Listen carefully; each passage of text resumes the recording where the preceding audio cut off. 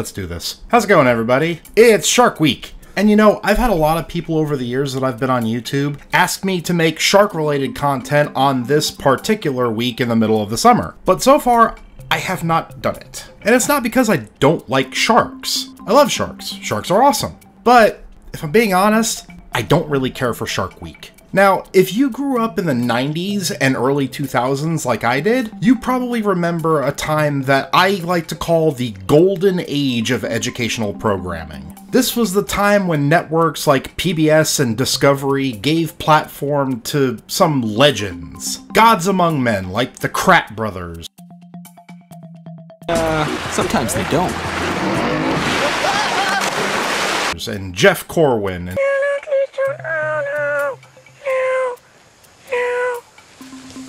Go away. And Nigel Marven.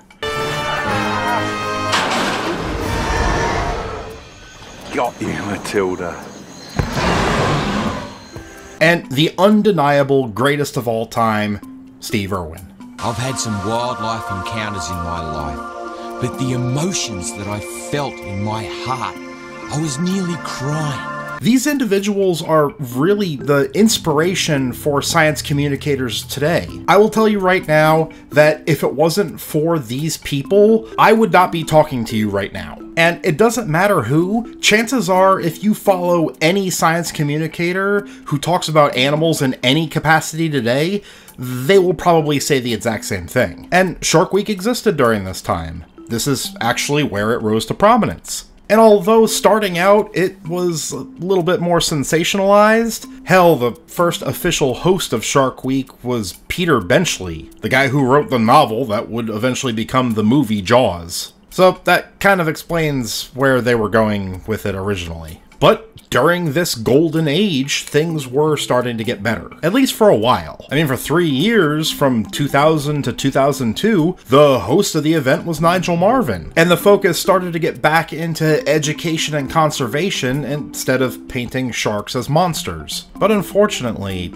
as we come to the end of the decade, the golden age of educational programming would come to an end. And as we get more into the 2010s, well, things would get bad. I actually remember the exact moment that I fully lost faith in the Discovery Channel. That would be the summer of 2013. And I want to share this story with you all. So gather around, children. This is why I hate Shark Week. I was a young, stupid man at this time who was doing something else with his life besides starting a YouTube channel. But this particular week, I was doing basically nothing because I was sick. Like, very sick. Like, I remember if my fever went up 1 more degree, I was going to the hospital kind of sick. And I had been in this state for several days. So I was very unwell. And I had been in bed for like 3 days straight, and I could barely keep anything down. Bad times. And I had been asleep for like 36 hours, and I remember I woke up and it was like 3 a.m. And I was at a point where, even though I was still sick and tired, I wasn't sleepy, you know? So I took some medicine and I laid back down and I turned on the TV and I just started flipping through channels. And I was flipping along, and then I saw this. And I laid there and I stared at the TV in my delirious NyQuil-induced state. And I watched what in that moment looked like a news story breaking about a whale washing up on shore after being attacked and bitten in half. I sat there, dumbstruck, flabbergasted, and I was like, no, what? So, of course, I kept watching, and as I'm seeing this show unfold, exactly what I was thinking was confirmed. They were thinking that this thing was attacked by a megalodon. I didn't even realize that I was watching the Discovery Channel at first. For all I knew, this was a news outlet with a breaking story. These people were saying that Megalodon still exists. And then it cut to commercial, and my dumbass was on the edge of the bed freaking out. Then, the commercial break ended, and a disclaimer popped up. Now, this disclaimer didn't even actually say that this was fake. It was very vague, but it was enough to make me kind of tilt my head and go, wait, what? And then a little Shark Week thing popped up in the corner of the screen, and I went, what?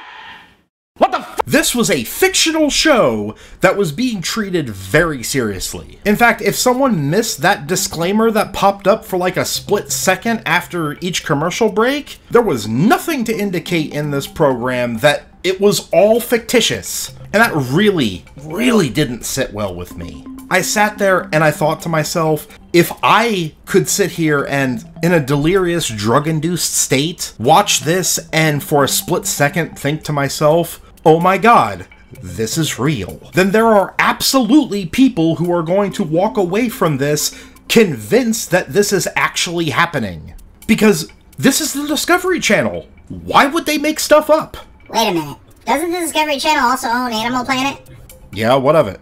Well, didn't they air a completely fake documentary talking about the existence of mermaids being covered up by the Navy? Like, they did this big old conspiracy thing with fake footage and interviews with actors pretending to be scientists, and it got enough people to believe the hoax that NOAA actually had to put out a statement saying that it was all lies, which, as you can imagine, did next to nothing to change the minds of people who jumped on board this conspiracy hoax in the first place.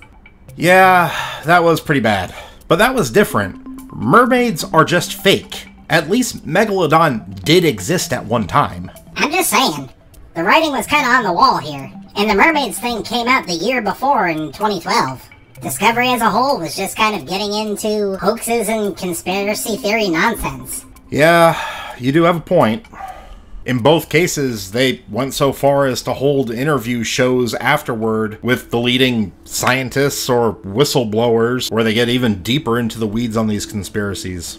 And you know, this whole subject is actually something that I'm really interested in talking about. There's like a whole big rabbit hole, or even possibly an iceberg video worth of stuff within the rise and fall of the golden age of educational programming. I find it all very fascinating, and honestly, I could see myself covering it more in depth. So comment below if you would actually like to hear about that. There's even more that kind of directly correlates in with paleontology topics. The best person I've seen cover it here on YouTube is a channel called Billiam. I've never interacted with him before, but I do love his content, especially the stuff when he's talking about topics like this. But needless to say, this documentary really bothered me. It turned me against Shark Week, Discovery, and even was part of the reason why I got rid of cable altogether. But unfortunately, no longer giving them my money was not going to stop Discovery's tomfoolery from impacting my life. For you see, I was sadly all too correct about my fears that people were going to fall for these shenanigans for ratings. Which, by the way, absolutely worked. 2013 was Shark Week's highest rated year. But polls afterward actually have indicated that around 70% of people who watched this documentary actually believed it was real. And that is when something started happening that, in my opinion, is 100% Discovery Channel's fault. That being, random people coming to me and other people in the field of paleontology and asking or even wanting to argue about the conspiracy of the continued existence of Megalodon. A 60-foot macropredatory shark alive today. So, for my first Shark Week special, I would like to clear the blood in the water and right one of the many wrongs of the educational network that made me who I am today before they turned to the dark side. So in order to really understand how implausible it is for Megalodon to still exist, you have to understand the role that this animal filled in its environment. Megalodon was a shark that, although its size is undeniably impressive, also had its shortcomings that most other large predatory sharks don't have, and it actually all stems from its great size. Megalodon is thought to have weighed up to around 60 tons. For comparison, the largest great white ever recorded was almost 4 tons. And that was a freak of nature, almost double the size of the average. Now, Megalodon did live alongside great whites, and it's very possible that great whites would have competed with juvenile Megalodon for food. But the thing is, once a Megalodon got to even half of its adult size, the pinnipeds and small to medium-sized fish that they competed with great whites for as babies weren't going to cut it anymore. Megalodon evolved to this great size for one reason: to hunt the largest animals that have ever lived. They hunted baleen whales, and as a full-grown adult, nothing else in the ocean would be enough to feed it. They had become hyper-specialists. They did this because during the Miocene, there was a huge explosion in whale diversity. So there were suddenly whales in huge numbers all throughout the world's oceans. This created the ideal environment for a predator to specialize in hunting them if it could get big enough. Hell, it became such a good strategy that it actually happened more than once. Leviathan was basically a sperm whale on steroids, and was probably the only real direct competition for Megalodon once it reached maturity. In fact, I don't think that there's any evidence that has been found, but it wouldn't be a stretch to say that these two predators probably took each other out on occasion, as competing apex predators often do. During the late Miocene and early Pliocene, these animals were on top of their game. Megalodon would have to compete with other sharks when they were young, but once they reached adulthood, they would become whale killers, with only one other competitor to challenge them. This strategy worked out well, but it also put them in a precarious position, because now, the survival of both these predators directly depended on there being enough whales to go around. This was the case in the Miocene, but as the planet cooled, glaciers grew, and the continents shifted, the planet would no longer be as well suited to these great predators. One thing that we know about Megalodon from the fossils that we have found is that it appeared to prefer more tropical waters. It's actually one of the most common fossils that we find here in Florida where I live. And it, along with Leviathan, ruled the oceans for a long time. But during the latter half of the Pliocene, we see some major changes to the environment in the world's oceans. The glaciers at the poles were growing, and although this doesn't seem like a big deal to something that was predominantly living in the tropics, there are two things that does affect. For one thing, this is going to lead to lower sea levels. More water being locked up in ice at the poles means less water in the oceans. And the other thing to consider is that salt does not freeze. So as water froze up at the poles, the salt in the seawater was being left behind. So this all meant that the world got cooler, therefore sea levels got lower and cooler, so less tropical and more salty. The ocean was being thrown out of balance. And this started to lead to a pretty substantial extinction.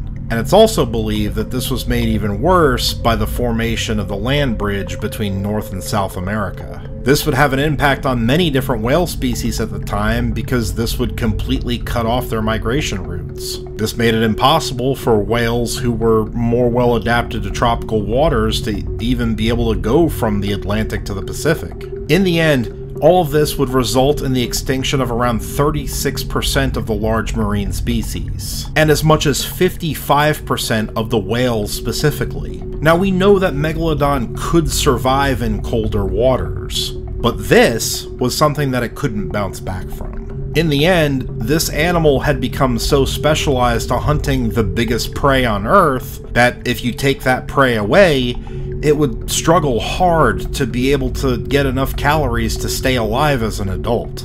An animal that is designed to hunt whales can't just switch to hunting seals or something and be able to get enough to eat. Anytime that you see an extinction event take place in any ecosystem, the apex predators in that ecosystem are almost always among the casualties. And all real scientific evidence seems to point to that being the case here as well, for both of these whale-killing superpredators. So, one thing that I noticed about this mockumentary, Megalodon, the Monster Shark Lives, is if you read between the lines and understand that this is all fake from the start, they kind of show us exactly why it's very clear that Megalodon is definitely not surviving in the world's oceans today. Because here's the thing. Crazy imagery like whales washing up on shore dead, bitten in half, and boats being attacked would not have been something that only would have first been documented in 2013. This would have been a common occurrence all throughout human history. The documentary shows a boat being attacked by a megalodon. And it's implied that this is basically like when great white sharks attack surfers, mistaking them for seals. Only in this case, the boat is being mistaken for a whale. And I agree, if Megalodon did exist, this not only could, but would happen all the time. If Megalodon still existed today, we would see people getting attacked by babies mistaking us for seals, and adults would be attacking boats. Fairly regularly. Every bit as regularly as great white sharks attack people for that exact same reason. Which is not as common as the media likes to make it seem, but it's common enough to actually be something that we understand does happen. And going out on a limb here, even if Megalodon did survive until more recently than the fossil record suggests, we, as a species, have actually made the world even less well-suited to their survival than it was when we believe they went extinct. Because we have done a lot of whale hunting ourselves, devastating their population even further, and thus making attacks by starving Megalodon even more likely. And as a final thought that I want to leave you on, everybody knows that sharks have a ridiculously amazing sense of smell, especially when it comes to smelling blood, right? Yes? It's like their whole thing. So keeping in mind everything that we just discussed, we as a species have been actively hunting whales for somewhere between 6,000 and 4,000 years. Is it more likely that a 60-foot whale-eating super predator that has barely held off starvation for 3 million years just ignored us spilling whale blood in the world's oceans for 6,000 years? Or is it more likely that this giant is extinct? Have a good one, everybody.